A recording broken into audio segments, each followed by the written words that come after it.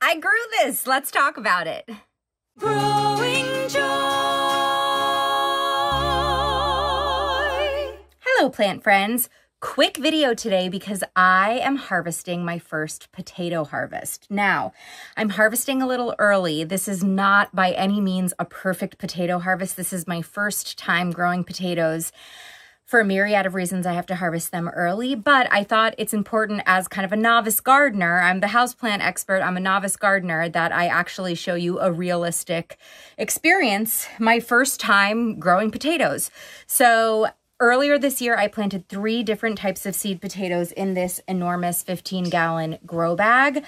I noticed that 2 of the potato plants have already died back. This is one of the potatoes that hasn't. However, we have gotten a ton of rain and we're about to get more rain. And I'm very nervous that if I left the potatoes in this bag anymore, that they would rot. Also, we are moving. I already announced in a different video that we're moving. I've sadly had to break my garden down early. It's the middle of August. I usually would have been able to extend my garden harvest through October in zone 6B.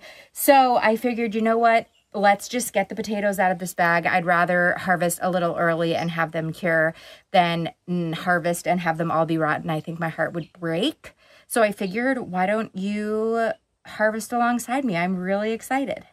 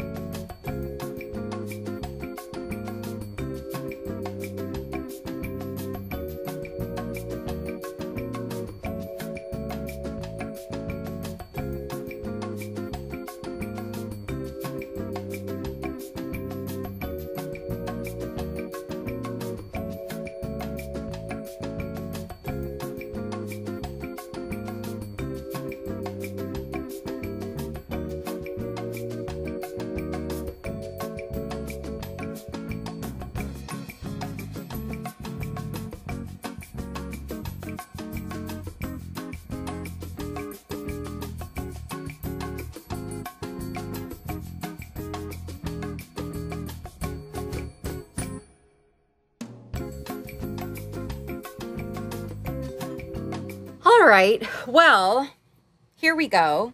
I think 15-gallon grow bag yielded this many potatoes. I have to say, I'm a little disappointed. I feel like this is kind of a bummer of a video. I kind of was ready for more. I mean, I did harvest them early. So I think like it makes sense that a lot of the potatoes are small because I did harvest them early. They probably, if they had a couple of more weeks, probably would have gotten a little bit bigger. But I don't know, plant friends, I was kind of expecting a larger harvest. I just had 3 seed potatoes, the purple and then 2 different white types. The purple ones are really cute, but they are very small. I learned a lot. I mean, listen, I think it's a complete success because I bought some seed potatoes at the store. I had never grown potatoes before. I watched a bunch of YouTube videos. I read a couple of chapters of different growing books. I planted them up and I grew potatoes for my husband. He eats potatoes every day. So I think overall this was a success. I'm excited to try again. There's my wind chime. It's right above our heads. I particularly love this little baby potato. Look how little it is. So cute. From what I've researched now, I'm going to leave them to cure with the dirt on their skins for a few days before we eat them. But I have to say, my husband eats a lot of potatoes, so I feel like we'll move through this like in a week. I do feel like the beginning of growing potatoes was really fun because you put this little seed potato, you know, chit, I think it's called, in the soil. And you just have to trust and wait for it to find its way through the soil and grow. And then it really is a game of patience, you know?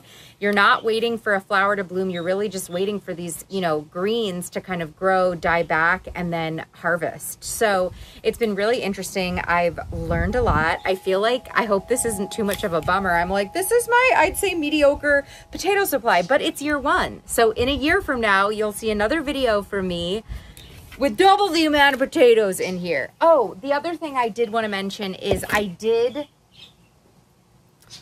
do think we definitely had some rot, because as I was going through the bag, I saw, like, I could feel some mushy potatoes, and this is like potato skins with no potatoes. So I do think we had more potatoes in the bag that ended up rotting.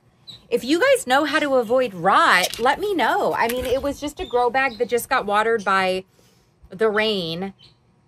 We did have a lot of rain. We also have had an unseasonably hot summer, so it could have just been the growing conditions. I definitely did a set it and forget it type situation. I planted those potatoes, then kind of forgot about them.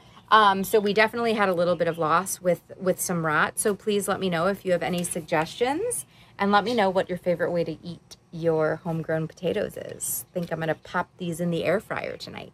Here is to learning new things, growing your own food, and of course, growing joy while doing so.